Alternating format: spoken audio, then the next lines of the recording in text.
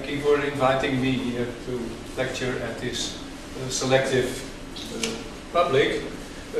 Christian art under Ottoman rule, or in general Christian art under Islamic rule, is a very controversial topic, and much has been written about it by people who sit in their study and look only out of the window and have only a pen in their hand, or now this kind of machine.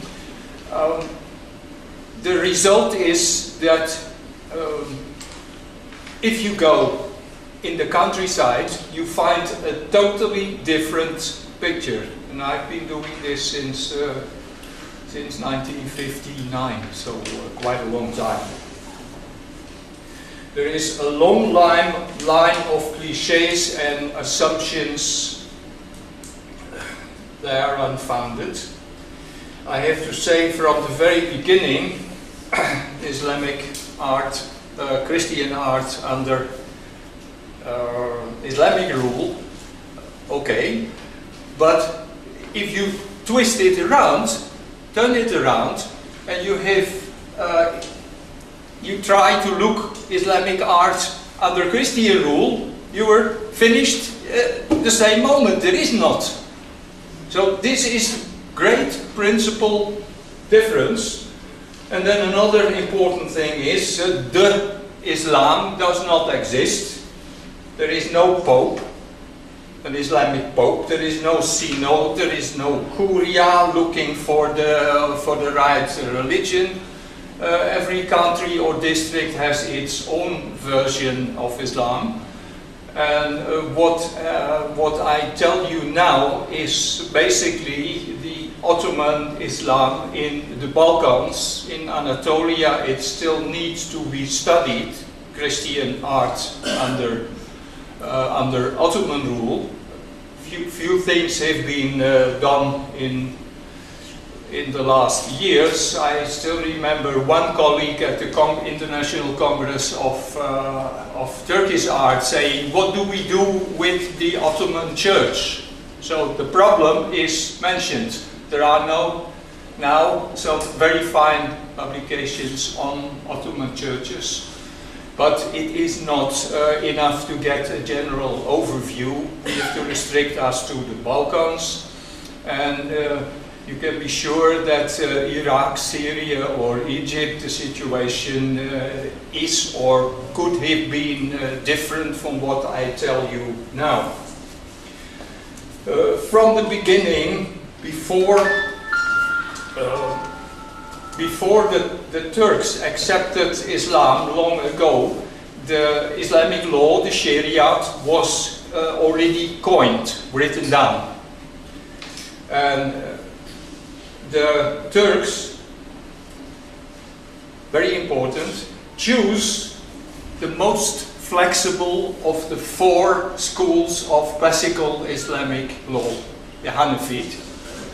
If you go to Northern Africa, Morocco for example, they choose the Malikite rule, which is very stiff. And this choice in the past, 1,000 years ago, still works for centuries and centuries until today, shaping the way people behave. I came long ago with a group of students in a mosque in Üsküdar, the Eski Balite, and there was just prayer time, and the muezzin, welcome, sit down there in the corner, and everything fine. I was in Tunisia, which is the most liberal of the Malikite countries, and I was together with the head of the archaeological service in the courtyard of the Zaytunia mosque in Tunis city, and someone came and did so with his finger. Yeah. So, this was enough for North Africa for me. Good, the Shariat was formed long before the Ottomans came in the field.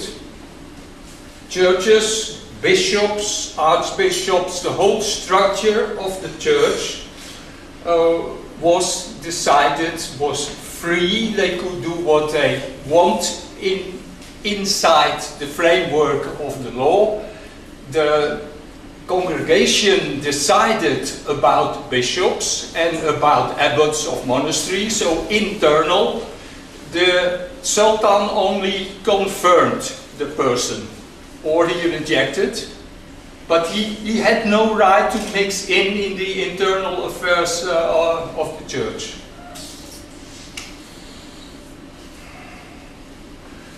If we look to a country like Holland, such things were in the past impossible. The Roman Catholics and the Mennonites, Baptists, they had no religious organization. They had no right to make schools, no right to have hospitals for their co-religionists. Churches, in Holland they were very tolerant, they said. But, well, they closed their eyes more or less and let them have a church in the form of a house, or in Amsterdam you can see a spectacular example on the top of a big house on one of the canals. There is a hidden church. They were really hidden. And the Mennonites could build their churches, but they had to stay away from the street, not visible, and they had to have a farm of a farmhouse or a barn or something. Well, England has a long line of persecution. France, the Bartholomeus night, the expulsion of the Huguenots or of the Protestants, and all this more. At the same time, Christians in the Balkans had a very different and a much easier life. But Balkan historiography is very much introverted. They only see their own little life, don't look over the edge of their plate in other countries, and all feel terrible sorry for themselves. Oh, they suffered so much.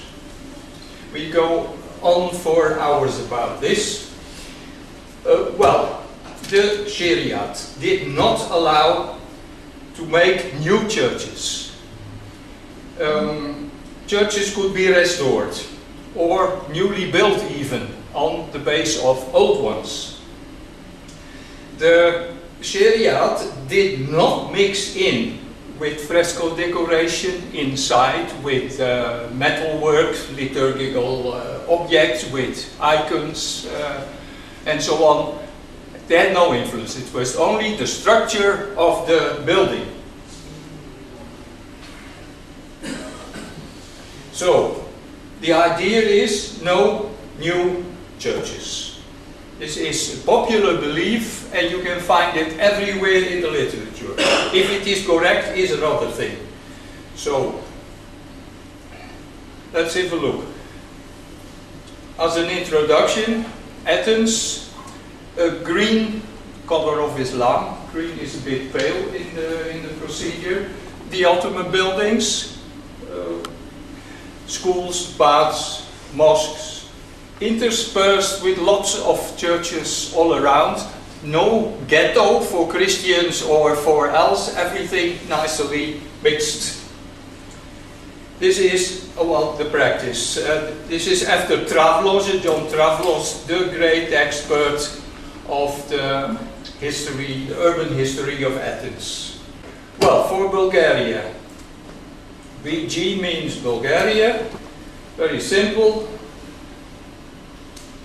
And they are churches from the Middle Ages, some of the biggest, the Patriarchal Church in Tirnavo, in the capital, and also smaller ones, all sorts. And next to that, churches from the Ottoman period.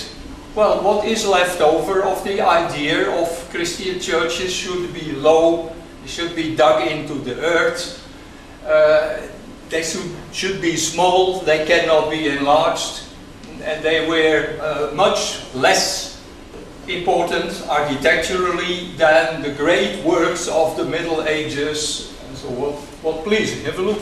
That churches are dug into the earth, that they are small and invisible, hidden away. Well, here you see a nice 16th century example, Letni Sveti Ivan, above the village of Zelinci in western Bulgaria. It can be seen from miles away. It is a simple village church with 3 apses, so that form 3 choirs. And is an example of the many hundreds there have been, and we have reports or travelers write about them, but the surviving ones are very limited. And in this context it should be said that after the Second World War, when Communist Party came in power, the first 10 years massively against churches, against religion, and everywhere churches were demolished, including their own 10th, 11th, 12th century monastery churches or whatsoever. And that this policy stopped, but the buildings are gone forever.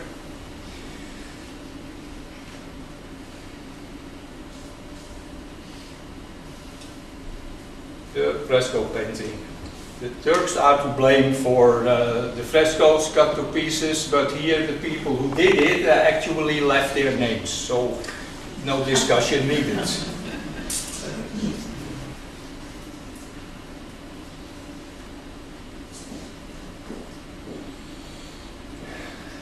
Well, same story. Churches are hidden away, are half dug in. Some are, really.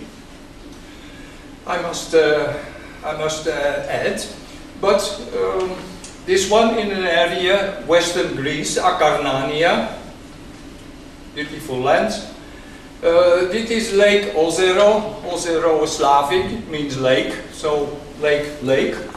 And in the background, you see the plateau of Akarnania with a number of churches, also visible from far away, visible from the Muslim settlements below in the plain. Only in the whole area, only 1 minaret left over after the Greece became independent. All the other things were gone, destroyed.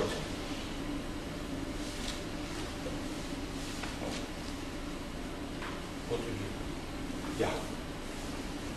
The monastery of St. George in Barbini.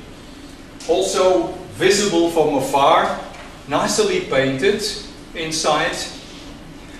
The form shows you a further development of the so-called cross-in square churches, or there is a German term is therefore, but keep it to the English, cross in square, 4 pillars, dome. The Byzantine prototypes were much smaller than this one, and another example, Krysowica, also a mixed Greek-Slavic name, because many Slavs have been living there in the past, but it is a theme which does not suit the Greek nationalist education, so there is not spoken about this. You see, if you look carefully, you see here the lake we saw at some slides earlier at Ozero, and near that, in this plain area near the lake, it was the great Ottoman Muslim town of Agrinio. Today, absolutely nothing left. But a few people still remember the place where the mosques have been. So let's go and let's take another example. This is the church of Mlado Nagoricane in east of Skopje. It's situated on the old highway and until 6-7 years ago still in use. Now there is made a bypass. The main road from Skopje, Üsküp, this important center of communication in Skopje, Macedonia, by way of Kustendil, Samokov, Filibe, Edirne to Istanbul, one of the main roads. The church is just standing 40-50 meters away above the main road. It could be seen by everybody. It is, should be dated second half 16th century. Serbian art historians agree with this strongly. The low dome is explained by not provoking too much all these Muslims passing through by too big and too great imposing churches. So this was a concession. Well, in this area, in the 10th and 11th century, 12th century, still lived a group of Armenian deportees. Deported by the Emperor Romanos Diogenes, the one who lost the Battle of Manzikert, which opened the gates for Anatolia. These Armenians slowly were assimilated in the Slavic mass, but their way of working with stone entirely different from the local brick and stonework in the Byzantine tradition. This kind of work survived at least into the early 17th century. There is a whole group of churches in this, this remarkable style. Pointed arch, which is, well, Ottoman, and the decoration, well, you might find out yourself how to call it. It is in the synthesis of various elements. Well, I hope this point is clear. Underground churches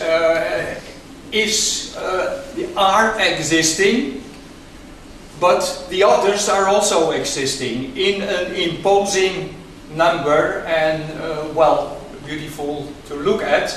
About one of the churches deep in the earth, you have to go to Thessaloniki, to Selanik, Panagia Chalkeon, the church from the 11th century, sits till its neck almost in the earth. Not by the nasty Ottomans or the Shariat who did that, but because of the numerous fires, destructions. It lies on a slope, so the materials come down with rain and so on, and over the centuries it piled up.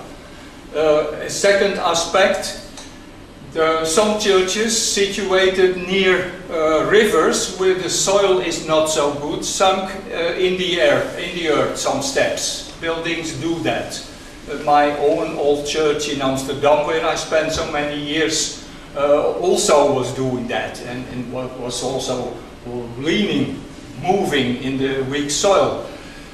In a recent study by German and Russian specialists of the big cathedral of Königsberg in Preußen, after the Second World War, during the Second World War conquered by the Russian army, and now it's Kaliningrad. This church, it was proved, has sunk 1 meter 75 centimeters, that is that much, into the earth over the 600 years it exists. So these factors have to be taken in account, and you can be sure there are a few church examples are left over, genuine, where you indeed have to go a few steps down. But it is not the general picture.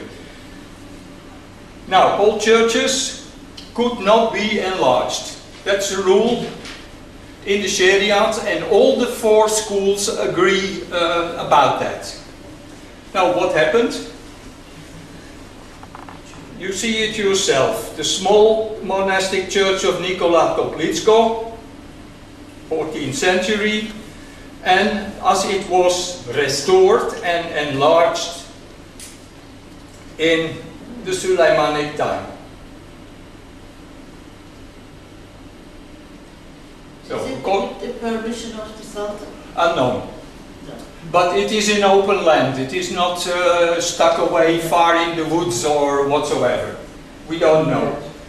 Same thing here. Železna, the old church and the enlarged one.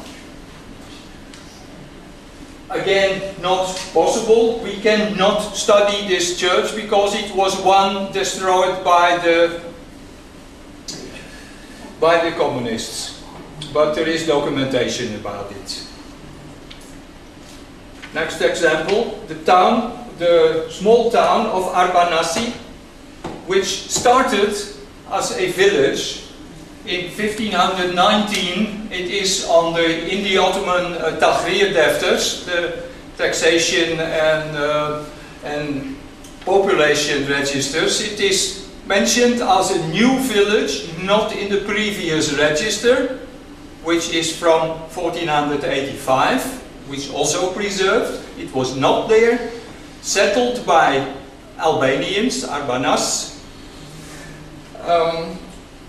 9 houses at that time. Then it got a privileged position. It was acquired by Grand Vizier Rustem Pasha, who cared for privileges, give it a good status. More Albanians came to settle there. It grew rapidly.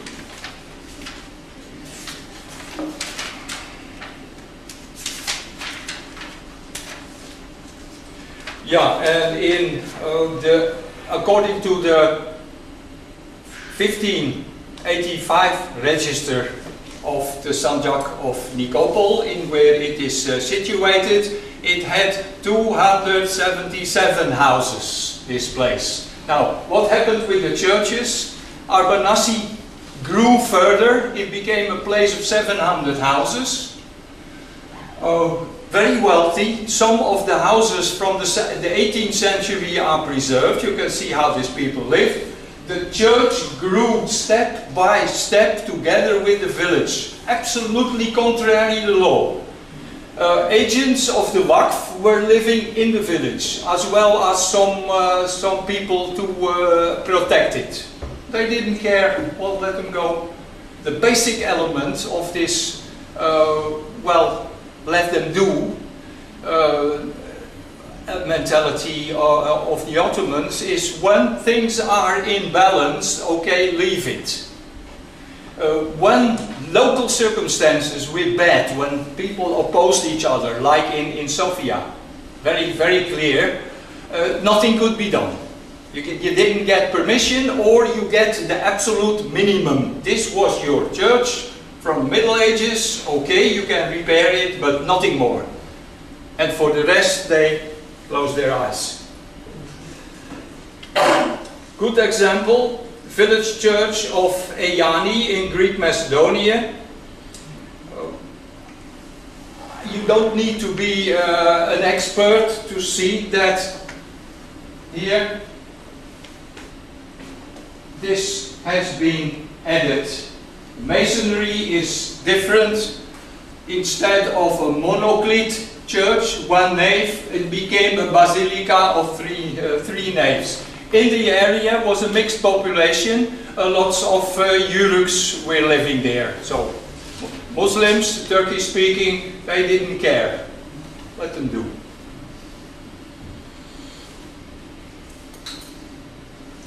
The Metamorphosis Church, monastery in the village of Eyani, well dated, 7790, that is the year of the creation of the world.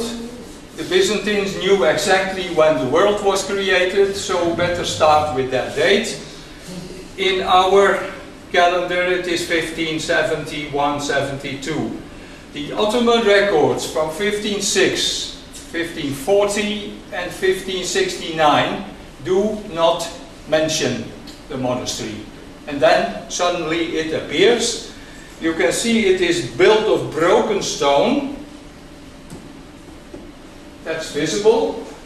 And then in 1592 a big narthex, an extra room, entrance room, was added. And as you see, Ottoman arch, totally different masonry. I would say even a blind person could see that this has been added later. If you touch with your fingers the coarse surface of that work and the fine masonry of the new part of the building.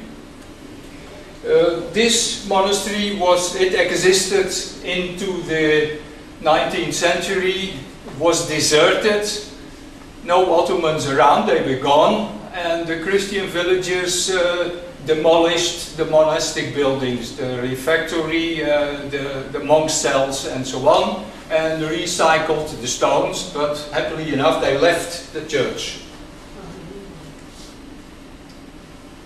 That's the inscription giving the date of 7079.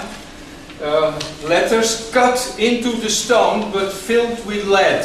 It's a very rare technique. It is mostly known from Italy. It was used in this area.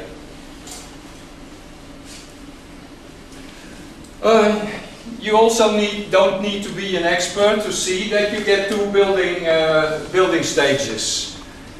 The nice monastery church of Georgios Arma, built in 1578, also not mentioned in the Ottoman records, and they stop at 1570. Unfortunately, it is the last Mufassal Tahrir Defter which we have at our disposal. And then a narthex was added in the form of a small provincial Ottoman domed mosque. Different of construction, different of form. The Ottoman inspectors came almost every year to collect the poll tax in the village, and had the lists of the property of the monastery, which were taxed 10%. So they knew exactly where those places were. Now suddenly there is a new church now. Okay, there are no troubles here, we don't make troubles.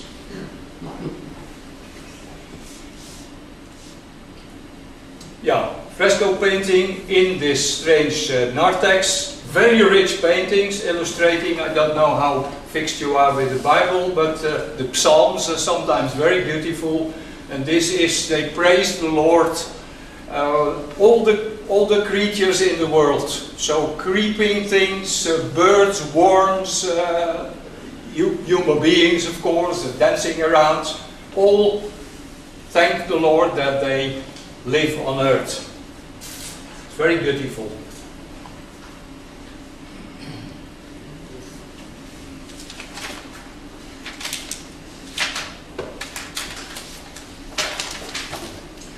Well, I said new churches could not be built, and we better have a look again, not in the books, and not in the law books or whatsoever, but in the countryside. If we take together, we saw some of the churches of the area of Karliili. The most important is the second part of the list. This is based on the Ottoman registers. The amount of taxation, the description where the place was, everything is there. Now, look here. And look here. This is the practice. This is not the theory. And it escaped all the people who sit down and in their office and don't go in the field.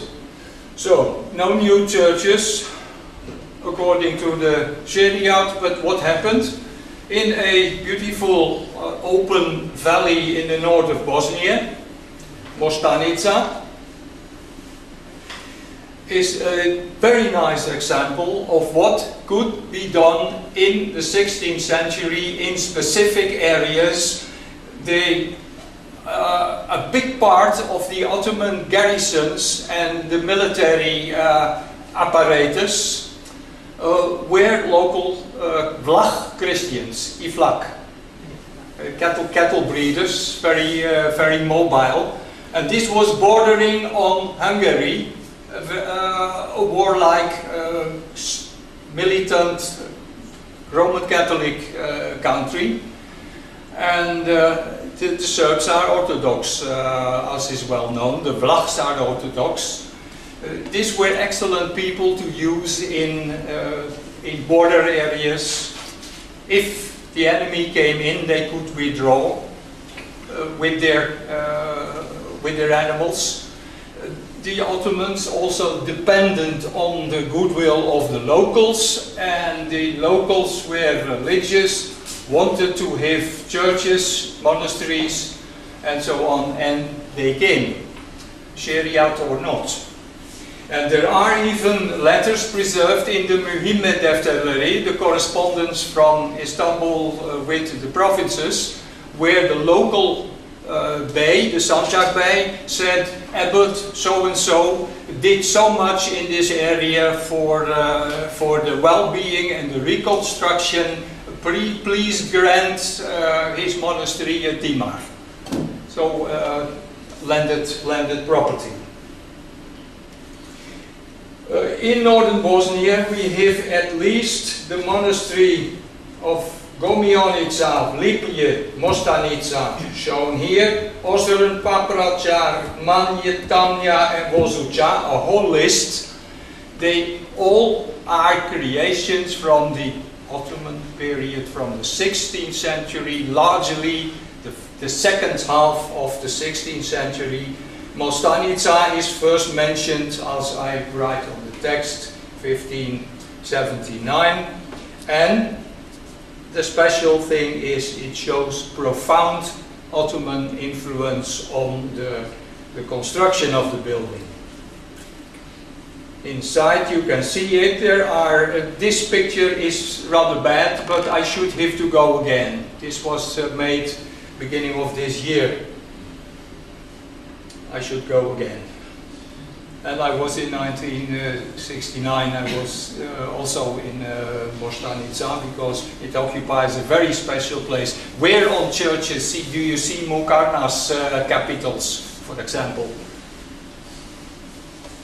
And the Ottoman window with the four-centered arch. Not the round window which you do with your what is the name? If you make circles, ruler. This is 4 different points from where this arch is constructed. If you are a normal builder, you don't know how to do that. This tells you that the people who made it had also had a training in Ottoman construction work. They also worked for Ottoman. Yeah, they worked. Yeah, they worked for the one who wanted the building. Never mind what.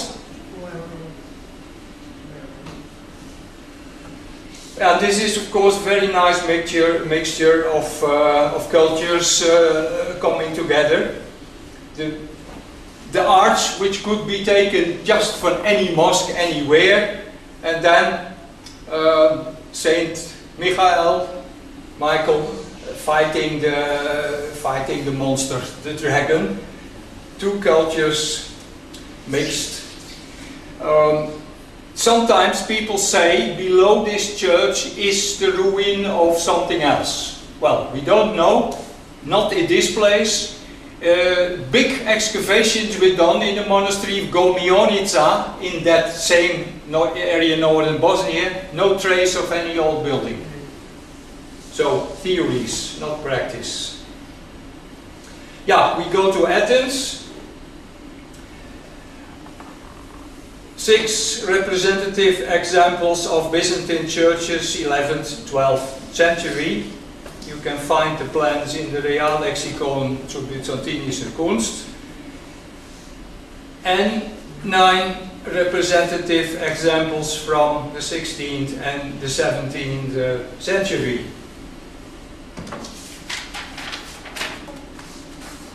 And as I showed in the beginning, they are just open, strewn all around the town. John Travlos, who I mentioned, wrote 50 years ago, I quote, "It comes as a surprise that during the Turkocratia, large number of new churches were built." And then he said, there have been 100 churches, Athens was full of them, 25 of them are still standing, 15 others are known from literature. So I show only 2 of them. Byzantine church, very nice, and look at the scale. Very small, elegant, cheap masonry. Yeah, well, they didn't have more money to do. And now a church which stands 40 meters further on the same street from the Ottoman period.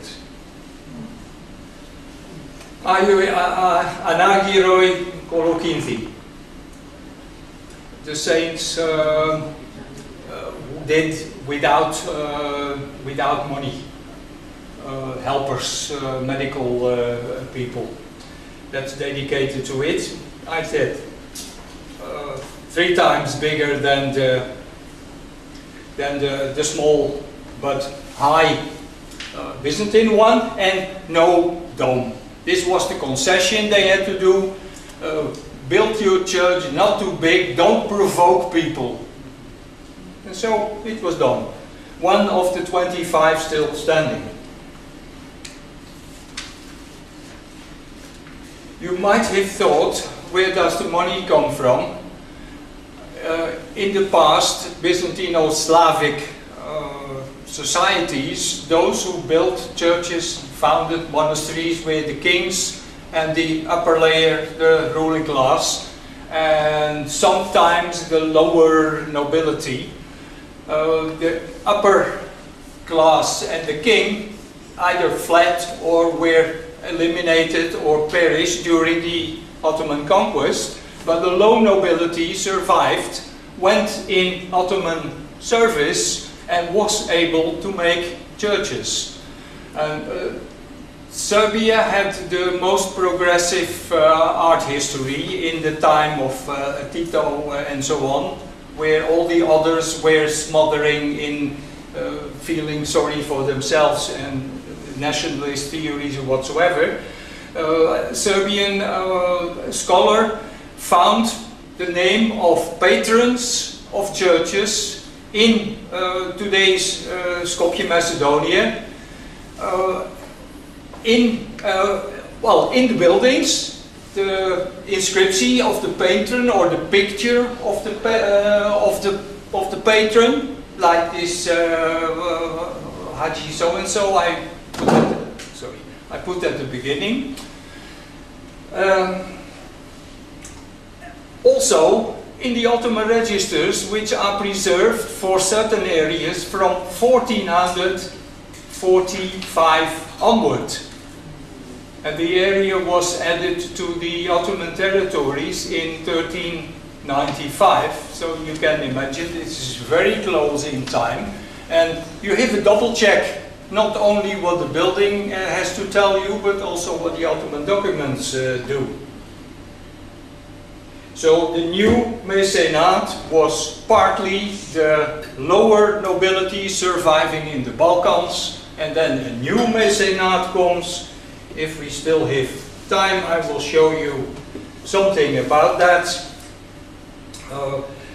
The church, and therefore the Ottoman system, or in fact also the laws of the Shariat, were very important. Bishops, archbishops, could take money as a tax, a legal tax, from each Christian household. 12 akje for the archbishop, 12 akje for the local bishop, or the patriarch, the first. In the 16th century, especially in the last part of the 15th, is the Pax Ottomanica, the long period of peace, population grew fastly, doubled in some areas, tripled. It means that the bishop from 20,000 households in the bishopric of Trikala, he got 12 times 20,000 in his pocket. But the population grew, it grew to 70,000. And then he got 70,000 times 12. And this makes a big difference. And this allowed this clergy to engage in church building and monasteries. We will see a few. Patronage of the local nobility surviving. The nun Xenia Cantacuzina. The name Cantacuzina must be known to you. Famous Byzantine family. Masonry is the local kastelwerk, cloisonné, this kind which you also find in the medieval Balkano-Slavic buildings. And the nun Xenia presents the model of her church to the Holy Virgin.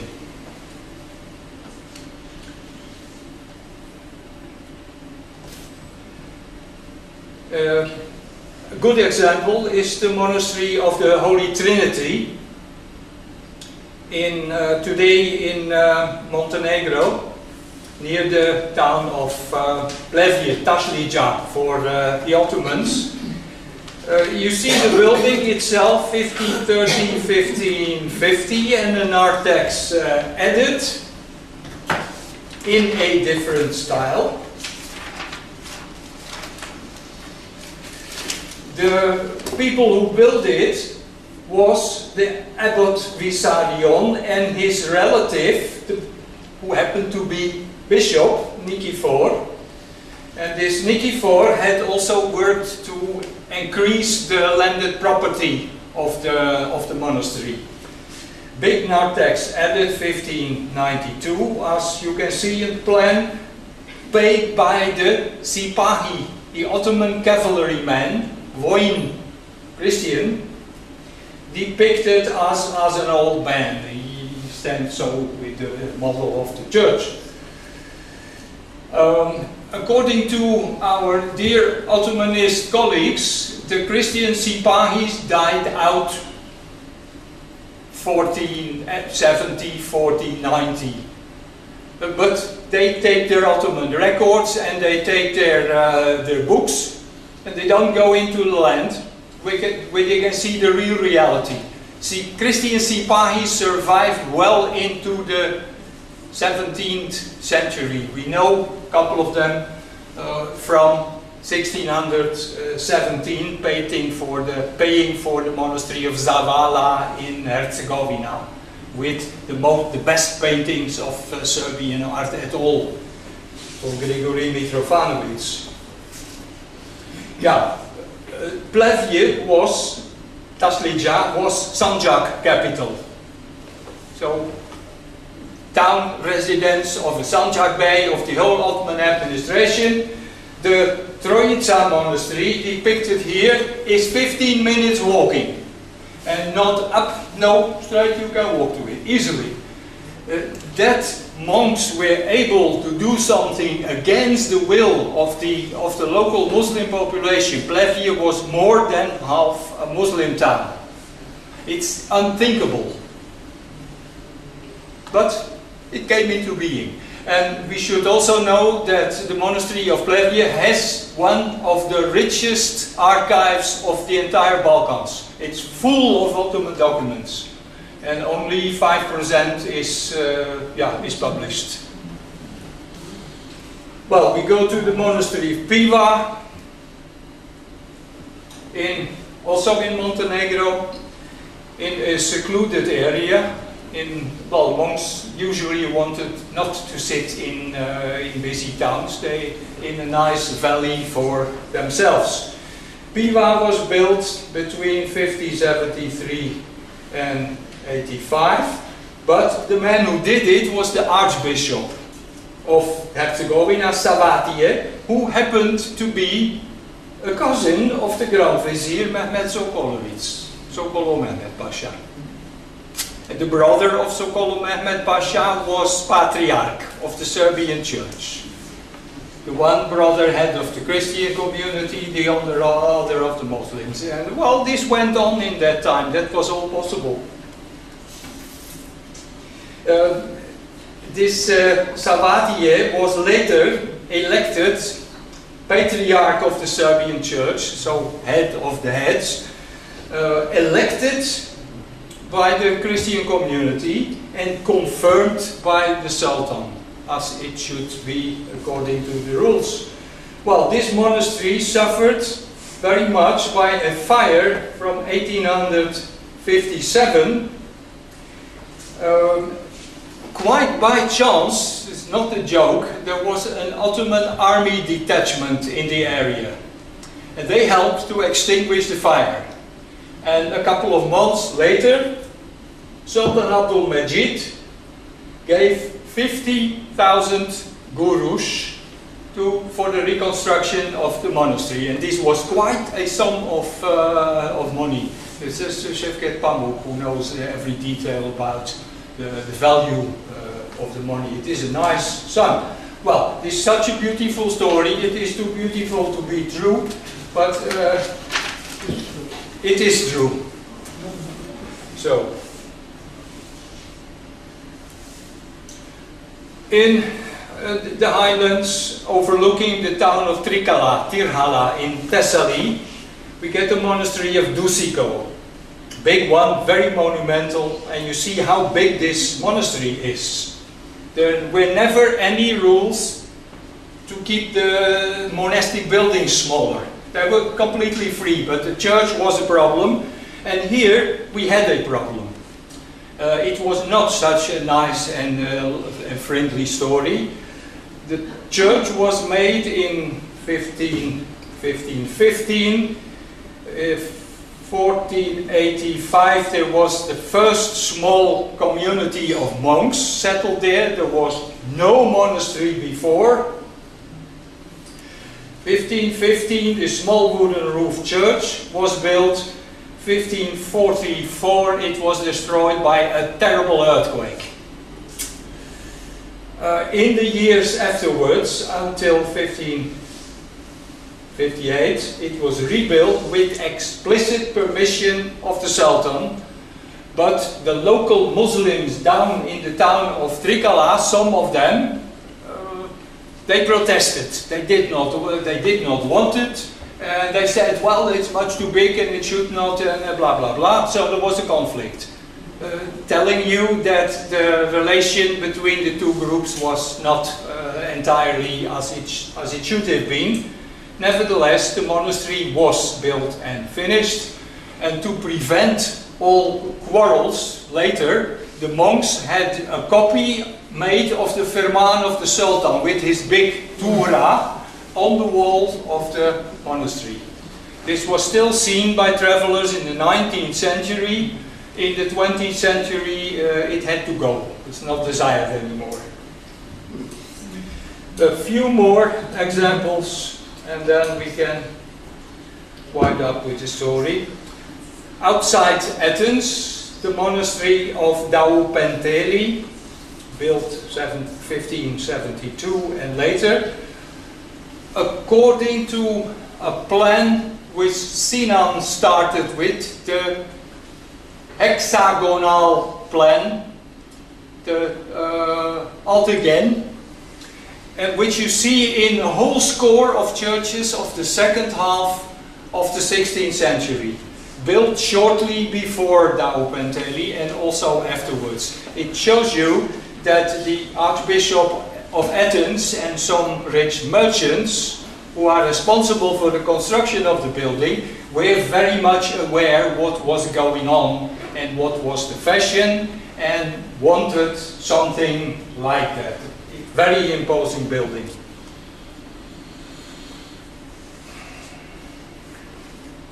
There was a ruin of a small church, not a monastery, was behind here, and this was interpreted in an elastic way So this big monument could be created. But the ceilings, the roofs, Yeah. are not covered by lead. No, tiles. Tiles. Yeah. And this monastery in the 19th, early 20th century, it was a ruin. And if it had lead, you can be sure it was stolen. Or used by the army to cast bullets. Well, this is a whole story apart. I have to skip it. But this is an example of an international style of high quality painting connected with the patronage of the last Christian nobility, the last bits of it, and especially with Sultanin Mara, the stepmother of Fatih Sultan Mehmet. And Fatih Sultan Mehmet held these women in high esteem. And if monks or whatsoever wanted to do something, well, they asked Sultanin Mara, please can you manage a bit?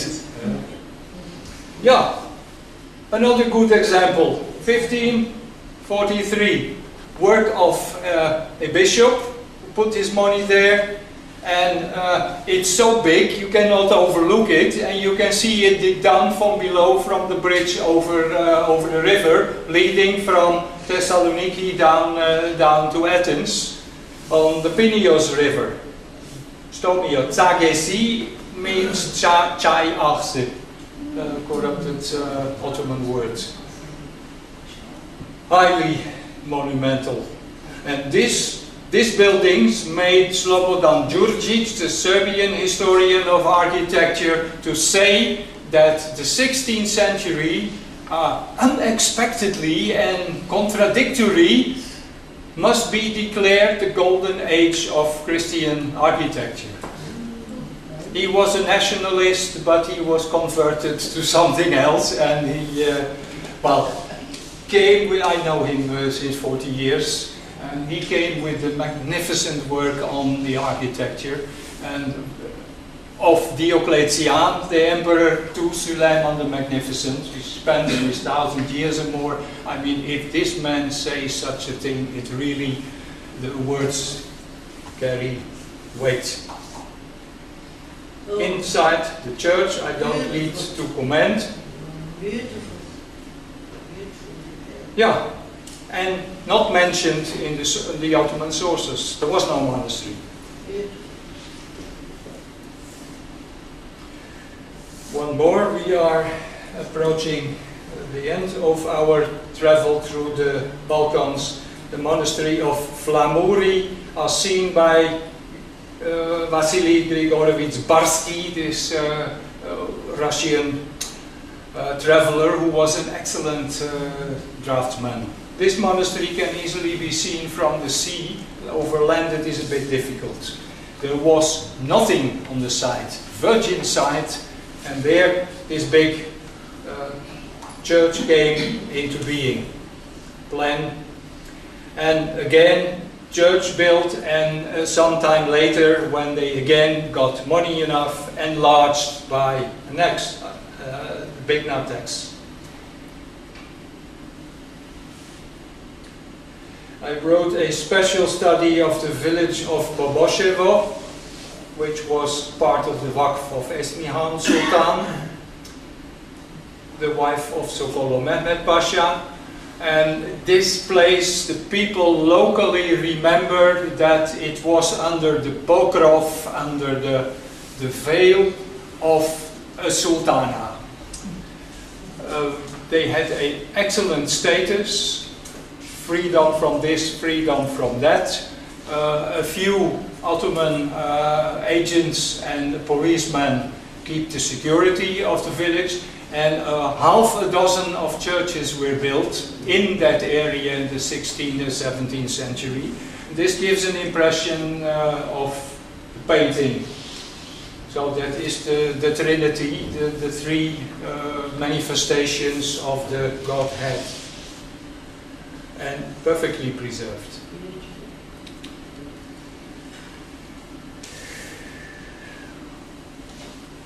I forgot to mention the miners, the mining villages, as one of the pillars of promotion of Christian art, of sponsors. This is one example. We go on briefly.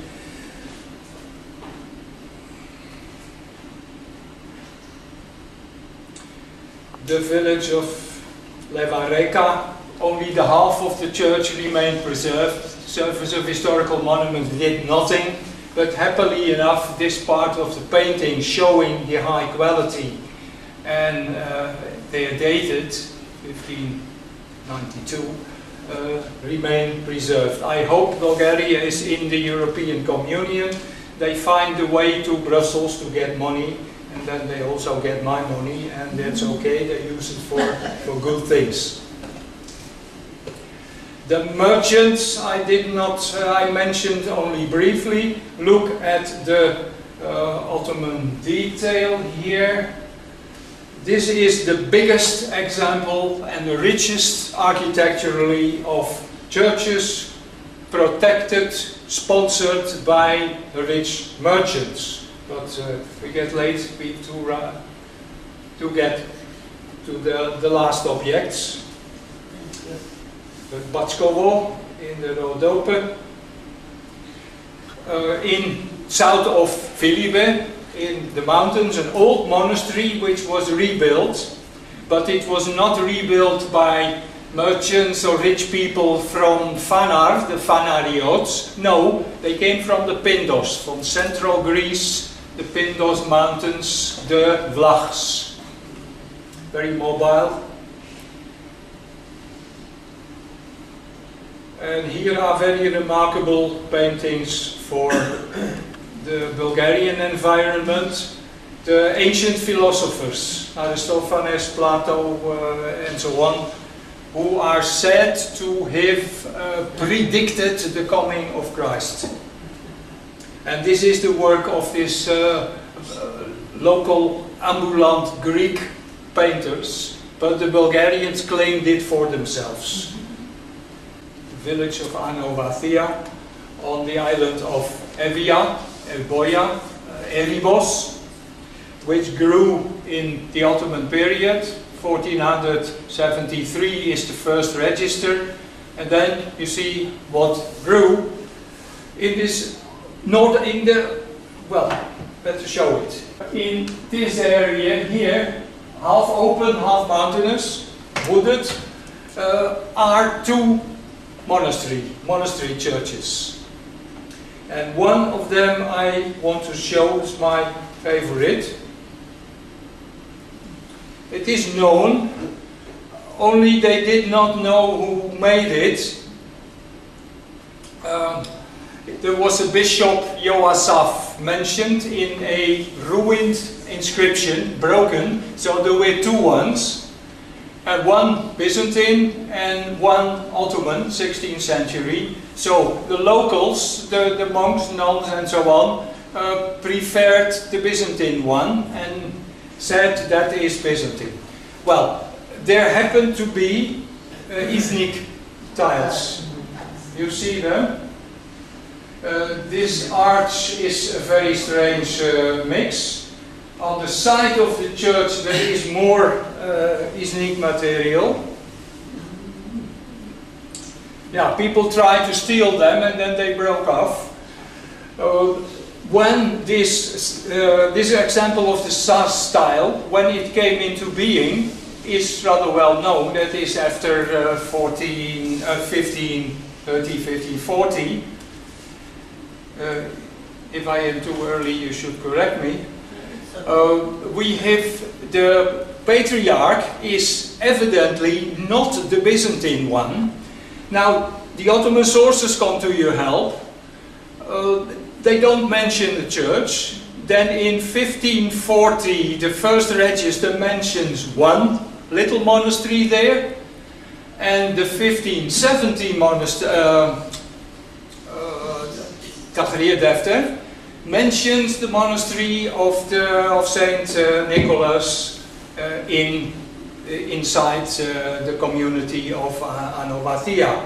Now, so the inscription the Ottoman tax registers and the pottery, they all fix, we come into the Suleimanic age, which was at the same time for Christian art in the in big areas of the Balkans with what's a golden century, Shariat or not.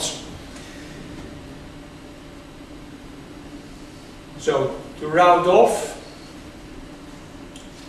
the first register, 1473, you can see the number of monasteries it had. In this example, this was the village of Roviest on the island, where at the beginning they had one, and at the end of the period covered with the Ottoman documentation, they had 6 monasteries. You see the property also, the tax is growing, but it means their harvest was growing. And the harvest is also given in detail in the registers. Wheat and wine largely. And the Ottomans also taxed wine, of course, as they taxed pigs. Never mind. Pecunia non olet. Final result.